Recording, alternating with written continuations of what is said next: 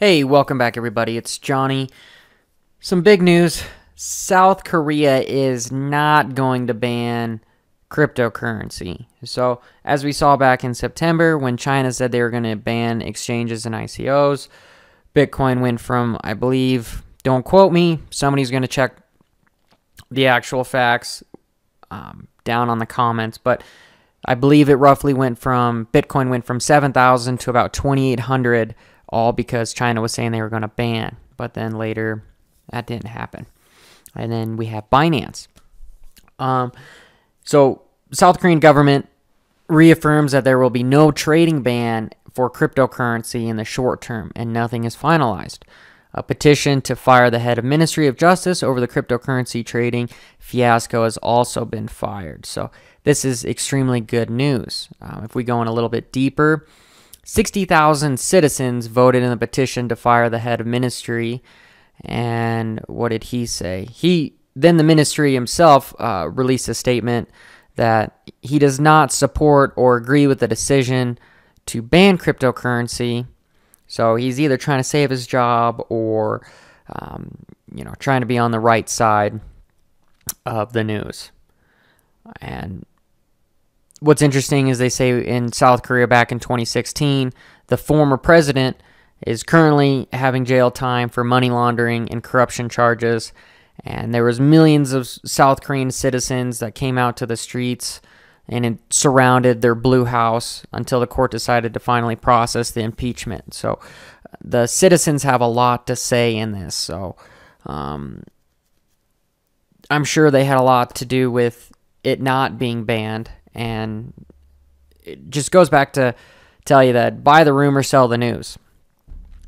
And there's a spokesperson of the South Korean cryptocurrency task force that he stated that they need to follow the roadmap regulations for big cryptocurrency countries like Japan and the United States. And he also said he's going to follow the regulatory frameworks and trends established by other leading governments. Yeah, we just went over that. And then there is certainly a negative reputation, attached to the cryptocurrencies, like Ponzi schemes, pump and dumps, ICOs. Not all of them. Some of them just crowdfunding and then take your money and run with it. So that's all really, really good news. Really, really good news. It's good news for the market as well. The market is in green, which is really, really good. We're on our way back up. I know everyone's been panic selling. Tron was at all-time high of about 28 cents. Now it's at 10 cents. Correction is healthy. I've been waiting to see where the bottom of the dip was going to be, and it looks like we potentially are at that bottom of that dip. So nothing is for certain. It looks like it's hit a resistance, and we're going to have a small uptrend going on here. So there is some coins that I'm interested in purchasing. As we saw, one of them was Navcoin. I don't believe I'm going to make a purchase of Navcoin, and I'll tell you why if I could search properly. And we can already see that the market cap is going up. People are starting to purchase everything that's on sale. So it's nice that this whole South Korea thing happened, because now you can buy some coins that you thought that you missed out on before. This guy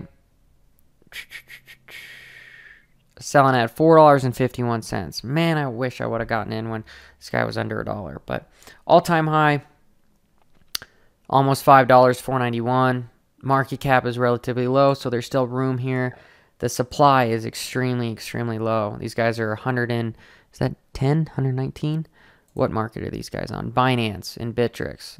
I do like these. This is a for sure maybe for me. Some of the other ones that I was looking into was this guy. I believe this guy's either on Binance or where's this guy on? Bittrex. 46 cents. I think this guy's all-time high, $2.16. Man. Market cap's a little bit higher than I'd like. Max supply as well. But they had a correction and they're coming back from it. All-time low, 38 cents. So just for the month. That's just all-time low for the month. All-time low. This guy is 0.0005. So it's gone up quite a bit. All right. I think the biggest one I'm excited to purchase is this AMB. This guy $1 and where is my information here? So all-time low is 13 cents. All-time high $1.82. So there's some room here. Low market cap, relatively low supply. Where's this guy on? Binance. All right, I like the tech. This for me is a definite purchaser for me. Oh, there was one more that I was looking at. What was that? AirSwap. That's what it was. I believe this guy's on Binance as well. Binance, yep. And then this guy's starting to have a little bit of uptrend. All-time low, 18 cents. So he's up relatively 300% or so since his all-time low. But all-time high, $2. Market cap, still fairly low. Total supply, $500 billion. $500 billion, sorry. $500 million. $500 billion. What was I saying? $500 million.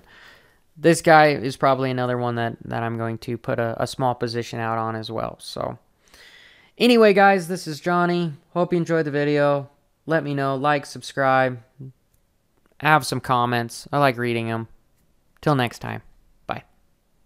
And now I know my